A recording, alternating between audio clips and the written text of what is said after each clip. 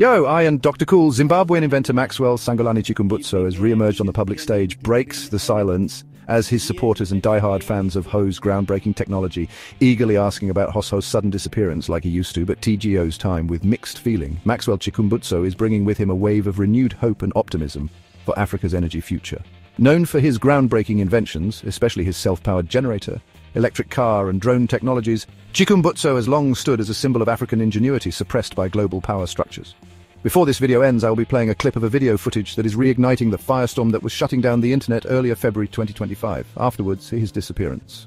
To understand the current state at which the development is heading on the future of self-powered technology, we will need to dive just a little bit into the bigger picture that is the big elephant in room, which have the potential to single-handedly fund Maxwell Chikumbutso self-powered technology from scratch to fully working capabilities that will change things faster than anyone can ever imagine. And that's Zimbabwe. Maxwell Chikumbutso's recent alignment with President Mnangagwa's government signals a strategic national push to elevate indigenous innovation in defiance of Western hegemony. However, before we get to the recent breaking silence of Maxwell, let's explore some factors that is quietly brewing with lots of untamed potentials. His relationships with the New World power and how their strategic alliances is reshaping how we will riddle out the possibilities of his invention. Gaining full-scale commercialization from Africa, then start spreading to other nations alike with shared problems alike. Chikumbutso had previously rejected multi-million-dollar offers from Western investors, citing fears of his technology being shelved or stolen. Now, under government protection, he is spearheading a mega-project focused on energy-independent vehicles and infrastructure. His work, backed by both local investors and sympathetic foreign powers, aims to position Zimbabwe as a global hub for disruptive energy tech, potentially bypassing fossil fuels, centralized power grids, and Western-controlled markets. Zimbabwe's economic and diplomatic isolation dates back to the early 2000s, following its controversial land reform program. Designed to correct colonial-era land dispossession, the reforms involved redistributing white-owned commercial farms to landless black Zimbabweans. A bold movement the West hates so much, but you will say it's just a land. Is it really just land? Anyways, how did US treats black Americans trying to acquire landed property? It's like trying to pass through a firewall. Concrete research about Greenwood, Tulsa, Oklahoma, the Black Wall Street, and dig up how West demonstrates furicity, hatred, and attacks on African Americans who owns landed property in USA. The love shown to African Americans in Tulsa, Oklahoma, was demonstrated with bombing and bringing a bubbling city of black Americans into a desert. Just so you know how opposed and raged the Western world can be about empty land that have no mineral resources flowing in it, like it's flowing in African continent. That covert operation was US government-backed, not white mob that razed a city down in 2 days. It will be a story for another day, as it has just a slight contrast to what transpired between the West and Zimbabwe. While celebrated domestically as a long-overdue correction of historical injustices, the program triggered a swift backlash from Western powers. In 2001, the US passed the Zimbabwe Democracy and Economic Recovery Act, which effectively blocked Zimbabwe from accessing credit from international financial institutions like the IMF and World Bank. US government and deity Western alliance like UK, France, Germany and total of Europe leaves off exploiting African. By 2003, broader sanctions were imposed by the EU, UK and US, targeting individuals, businesses and financial institutions. These measures escalated Zimbabwe's isolation from the global economy. At this juncture, the million-dollar question is, are all things sanctions from entire Western world still stemming from the rightfully landowner retainmentship, or there is more to the story than meets the ears? Let's dig deeper. Top 5 minerals that are very much abundant in Zimbabwe include gold, platinum, lithium, diamond and chrome. Does any of this 5 mentioned mineral names rings a bell? Absolutely. Now here is where things gets even more interesting, which from this party lies the reality and fate of humanity's success of becoming self-powered by Maxwell Chikumbutso's groundbreaking invention. And this fact is the backbone of the Zimbabwean government's more like God's hands on earth to assist, fund and protect the life of African Zimbabwe's born greatest inventor in the world, which by nature there shouldn't be any excuses except by politics. I finally received an update from the CEO of Faith Technologies, Faith Mungwari. Pretty much this means that Maxwell Chikumbutso has finally responded. Right now I'd asked her a question and said, when can we expect the goods to hit the market, or the self-powered car and the self-powered gadgets to hit the market? And this was a response on WhatsApp. We acknowledge the delay in bringing our products to market. This has been due to a strategic shift from relying on external suppliers to establishing our own manufacturing facility in Zimbabwe. While this transition requires more time, planning, and investment, it aligns with our long-term vision for sustainability, quality control, and local empowerment. As a result, we've had to recalibrate our cost projections, timelines, and product rollout. We appreciate your patience and interest, and we will be sure to share updates with you as soon as our products are ready for the release. Now, personally, I could not read much into that statement, what it meant, because it did not give an indication on when we can expect the products. I followed up with a question and asked her bluntly, when can we expect the products to reach the market? And this was a response. We had to look for land and start building a factory. Before production starts, it's a new direction altogether, building a factory instead of importing components. Zim projects, you know how they are unpredictable. Cement can be short, or copper wires, or anything. So that's the full statement from Faith Mungwari, the CEO of Saith Technologies. Pretty much this statement is coming from Maxwell Chikumbutso. Basically, they're citing that they're still working on building a factory. Now, we know that when you're building a factory, it's not something that can be done like tomorrow. It takes time, especially with them citing cement shortages. I think it will take longer. So don't be expecting, that's just my view, don't be expecting to get any of Maxwell Chikumbutso's gadgets in your hands anytime soon. I would also implore Chikumbutso's team. Even more interestingly, Zimbabwe's mining sector is highly diversified, with close to 40 different minerals. You heard me right, 40 minerals for the people at the back seat. The predominant minerals include platinum group metals, PGM, chrome, gold, coal, lithium, and diamonds. The country boasts the second largest platinum deposit and high-grade chromium ores in the world, with approximately 2.8 billion tons of PGM and 10 billion tons of chromium ore. Yes, you heard me right. The sector accounts for about 12% of the country's gross domestic product, GDP, and 80% of national exports. The Minister of Mines had claimed the sector had the potential to generate $12 billion annually by 2023 if the government addressed challenges such as persistent power shortages, foreign currency shortages, and policy uncertainties. The Chamber of Mines reported the mining industry generated $5.6 billion in 2022, compared to $5.1 billion in 2021, you heard right, and it projected 10.4% sector growth in 2023. With this, we can clearly see why US and their brothers has been furiously suffocating the economy of Zimbabwe. Oh, before I forgot, the ex-president of Zimbabwe, who is now late, the person of Robert Mugabe, gave Barack Obama a middle finger to chock on it. With his gay bills, Mugabe was very brutal enough to tell Obama and his Western allies that if chimpanzees and gorilla can't be gay, they can go to hell with their gay bills. This bold statement and mouth-watering mineral resources denial from exploitation is enough to make chicken in Western world wants to throw bombs on Zimbabwe's economy. Meet ConnectMax Technology, Lokithor. Our today video sponsorship, Lokithor is cutting-edge technological innovative industries that buy smart devices that assist to make life easier for you. In a nutshell, ConnectMax sound familiar like connector Maxwell Chikumbutso self-powered technology that striking resemblance got me. Lokithor is what you get when you combine Lucky's smartness and his elder brother Thor wisdom. The result is, he who is worthy of true leadership will possess power of Thor hammer. That's exactly what JP400 compact and yet powerful device is. Be my guest. It knows no boundaries, just like Thor. Oh, don't even get me started with it. Multifunctionality, SOS, quick jump starter. It's also your power bank and flashlight. One for all, not to mention it. Incredible, die-hard, long-lasting battery standby that no weather conditions. When I said it kicks it all, just bring it on. It's also your tire inflator. Wait, here is the bunker. It takes literally on any vehicle tires, be it light or heavy-duty truck, sedan, SUV, you name it, which makes this device such a lifesaver.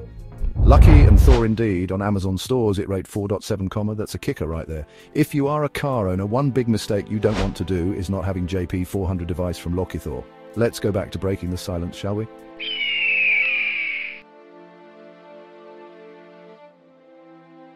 I have a simpler one.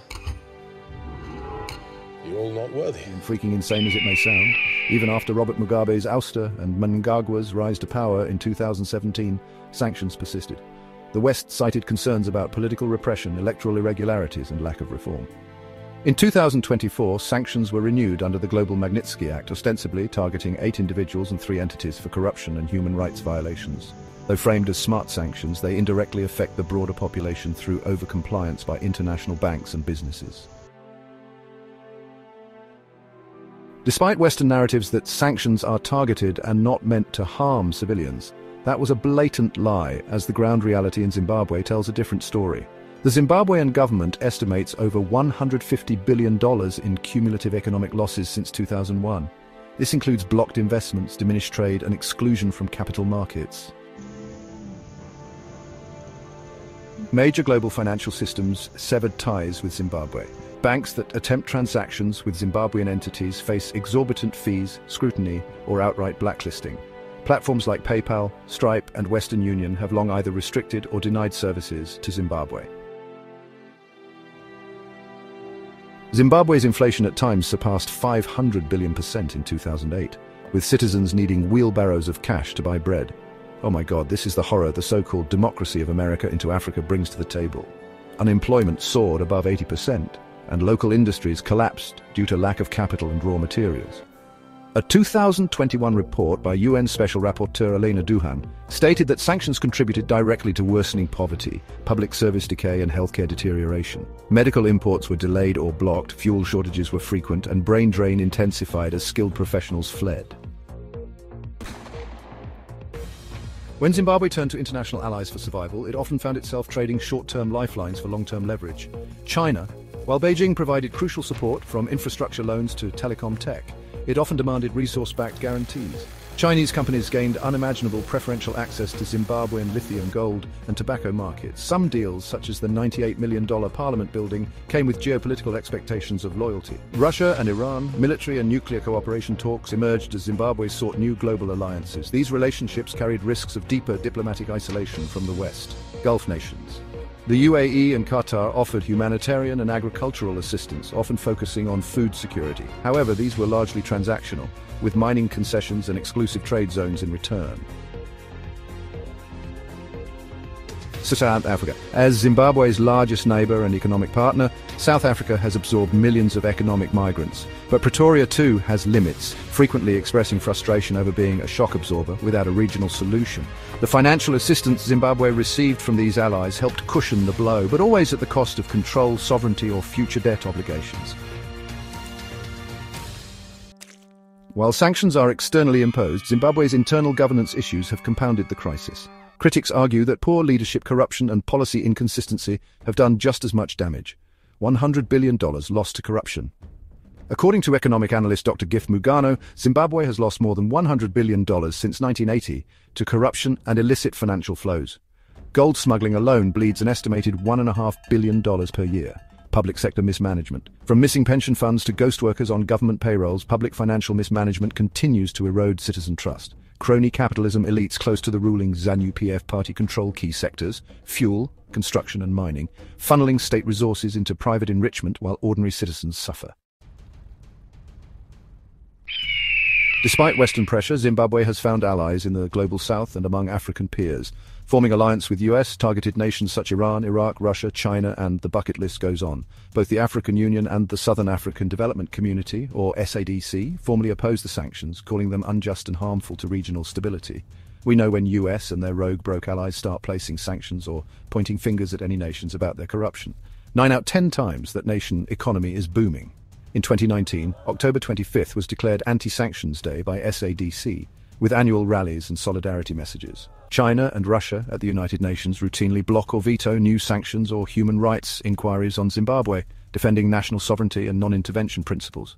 This got me puzzled, like what the bloody hell is the UN summit all about when those who have bloodstains all over their body are the same people heading the UN summit like clowns making mockery of other clowns? The European Union has lifted some sanctions but maintains an arms embargo. The United Kingdom closely mirrors US positions but faces accusations of neo-colonial behavior, especially given its colonial history in Zimbabwe, formerly Southern Rhodesia.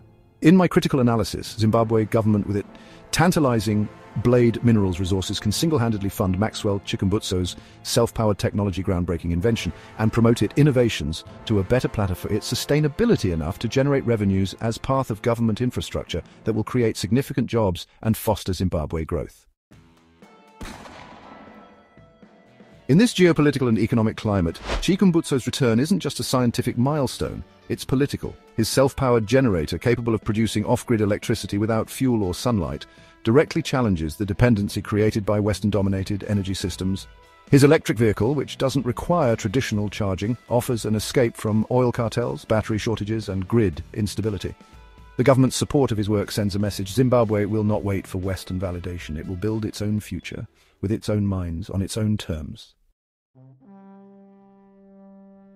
Zimbabwe's path forward lies at the intersection of two roads: genuine internal reform or revolutionary reinvention. The Mnangagwa administration must address corruption, rebuild institutions, and restore public trust if it hopes to re-engage meaningfully with the international community. If denied that opportunity, Zimbabwe may double down on alternatives: Chikumbutso's tech, Eastern alliances, and localized economies, creating a new paradigm for national development under sanctions. Maxwell Chikumbutso's reappearance symbolizes more than technological hope. It embodies Zimbabwe's broader struggle for dignity, sovereignty, and innovation under pressure. Despite over 2 decades of economic warfare, the nation persists. With bold innovations and resilient diplomacy, Zimbabwe is turning adversity into opportunity. Whether the world chooses to isolate or embrace its trajectory, Zimbabwe is showing that even when cornered, a nation can find the will to rise. If it had dealt the renegades of Western hypocrisy, whom they refused to allow it further exploitation and stood their ground against all odds, they can do more even in such a daring situation. They can forge their own way regardless of what any foreign sanctions can do. In my opinion, such a rigid president as tough as his predecessors can fund Maxwell Chikumbutso self-powered technology from government pocket, and it won't cause a single scratch. The compromised journalist ABD Media Blackout can lie to their Tommy and kids, however.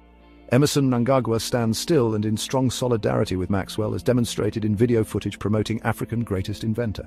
As he shows his unwavering support and solidarity, financially and otherwise, in this regards, let the storms of Western politics shouldn't deter your strong will. My esteemed audience, for the days of storm is over. Days of carrot donkey trick technologies are outnumbered. If Ibrahim Traore in Burkina Faso has created a chapter for New Africa, President Emerson Mnangagwa might be another page within Ibrahim Traore book that is not bluffing even in civilian suite. Tell me what you think in the comments section, and be sure to subscribe to my channel and stay up to date, stay hopeful, and even more importantly, stay alive. Now, if you will excuse me, gentlemen and ladies, I have flight to catch and self-powered car to drive that runs on not gasoline or battery, but free energy abundant in nature. And Maxwell Chikumbutso, African-born groundbreaking inventor from Zimbabwe, has made that possible. Cooking Western engineers, schools, and billion research laboratory.